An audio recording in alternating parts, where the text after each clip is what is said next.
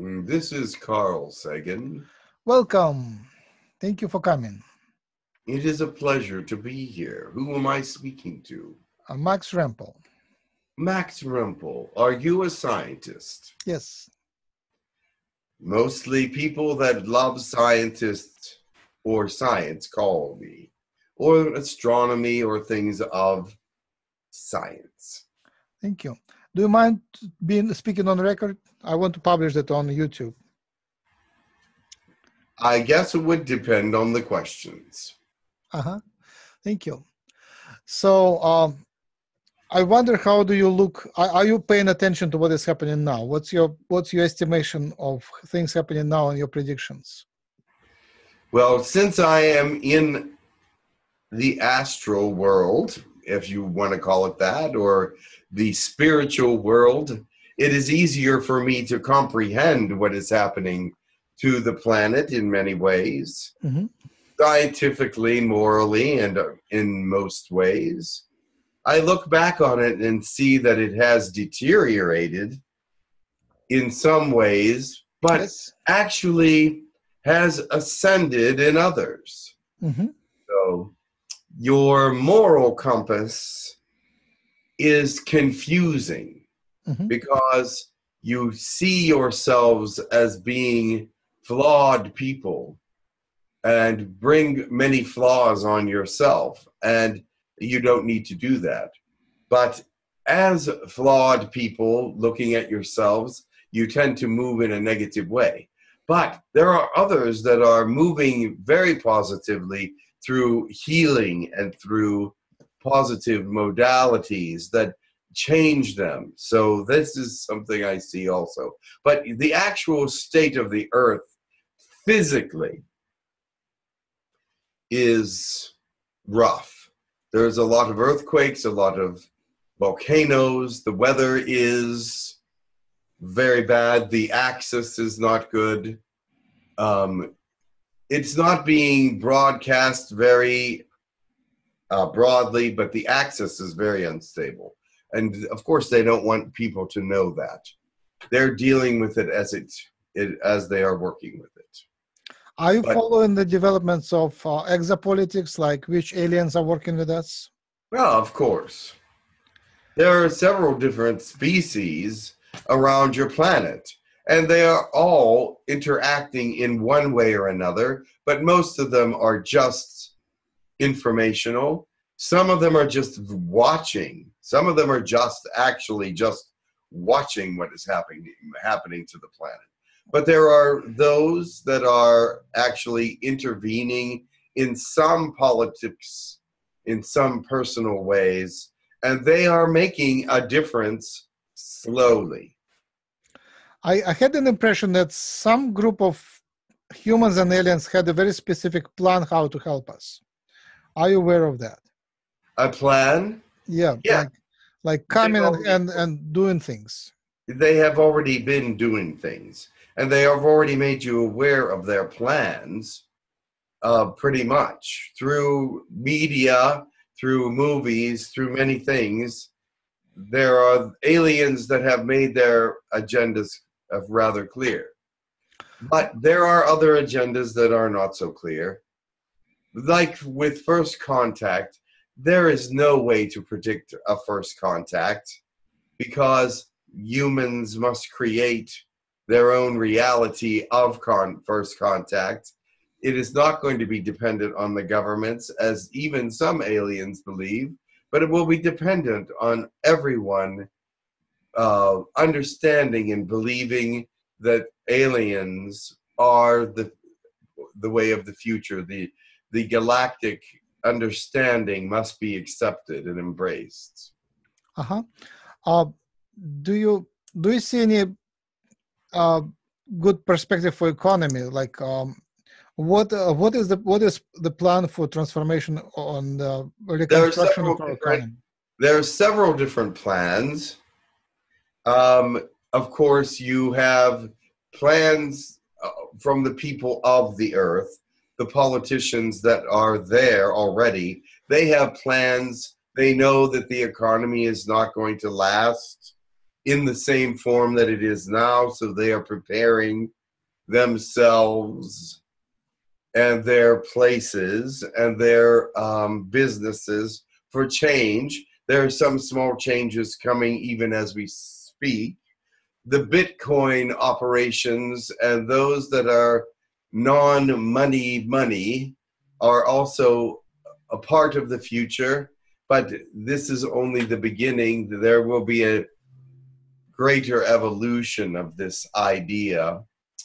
But also the way that businesses are run will have to change in some ways, and the way that money is handled will also have to change, because it is not handled efficiently by any part of the financial world.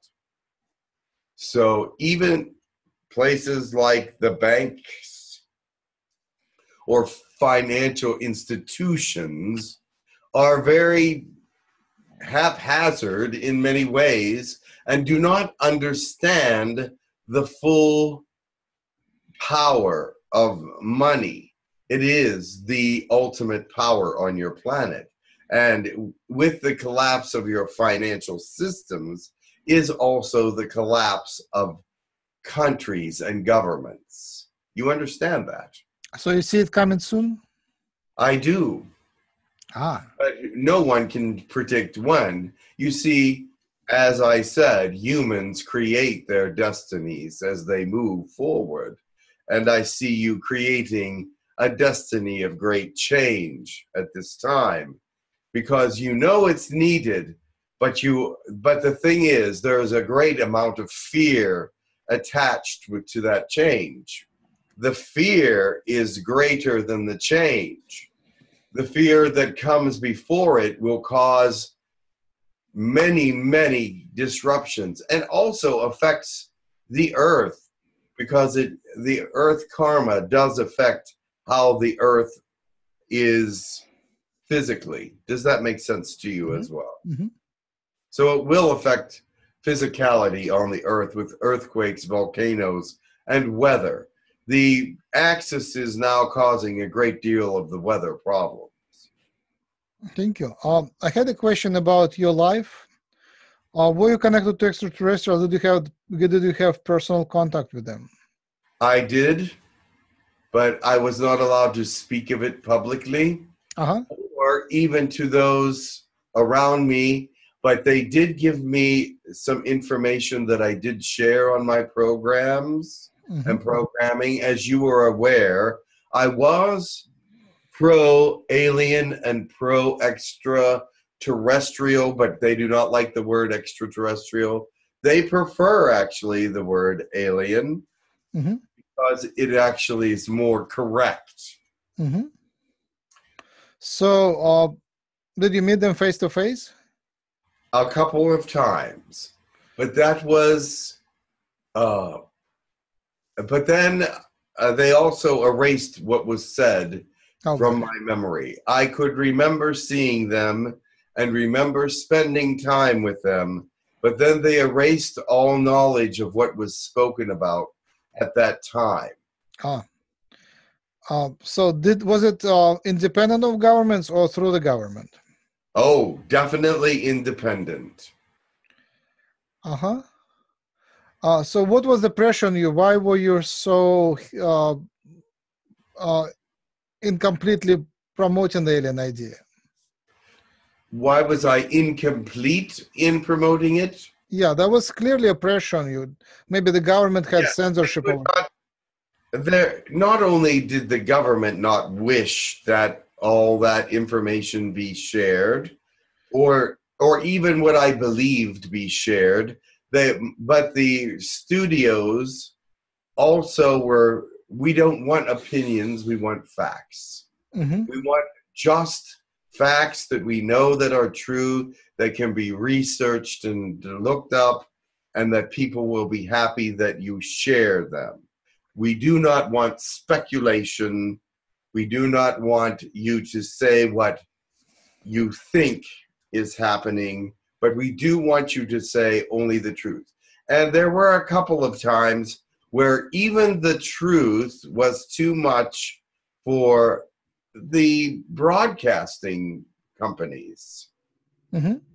They were censoring the information because they did not want to start something. Mm-hmm. That was exactly the words they used. They did not want to start something Mm-hmm.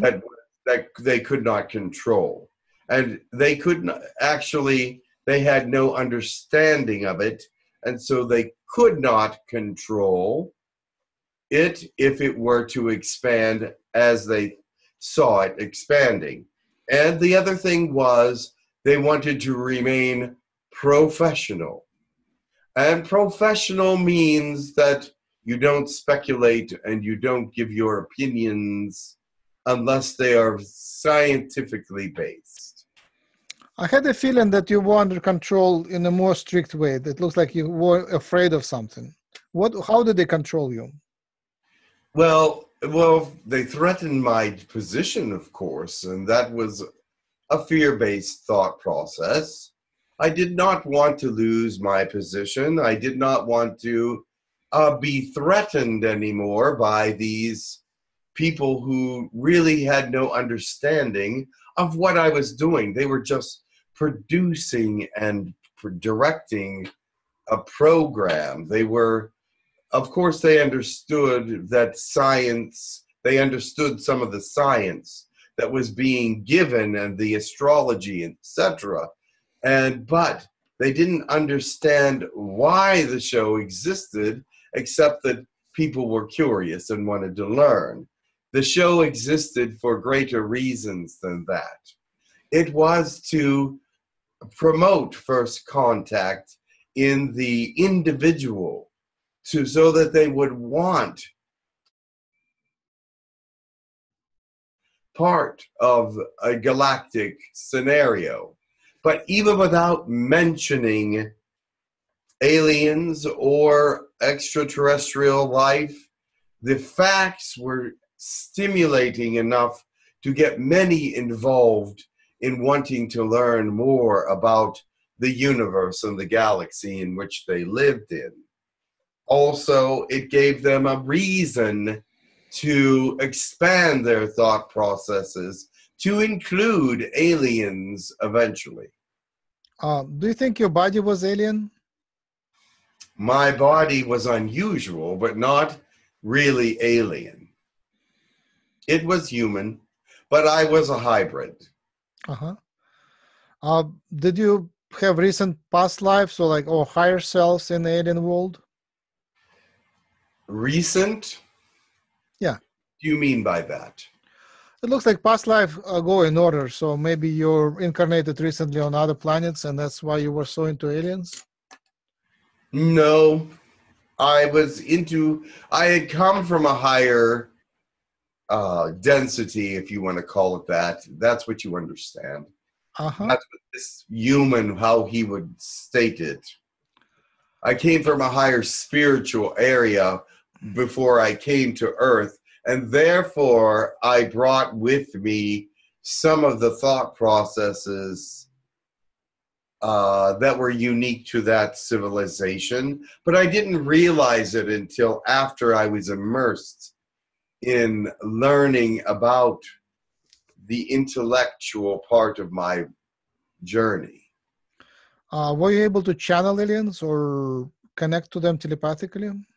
Channeling was not something that was available at that time. No one thought of it. The aliens knew about it, but I said that I didn't want to become part of that because no one would accept it. Mm-hmm. And they understood that I was probably correct. So that is not something that I did. Thank you much for your interview. Do you mind if I publish it? Of course not. The questions were benign enough. Thank you. I have 17 minutes left. I have another request. Recently, I heard Jim channeling a Syrian prayer, or it was actually a song. a spiritual song, and which made me like really emotional. So I wonder if maybe some of the Syrian people could contact me now and talk to me and tell me why it is so connected to me. A Syrian song, very good. Mm-hmm. Yes, the Sirians are very spiritual, and perhaps you had a connection somewhere with them. Mm-hmm. But I will bring someone from the Sirius area. Thank you. Greetings from where I am. Thank you. Greetings from here.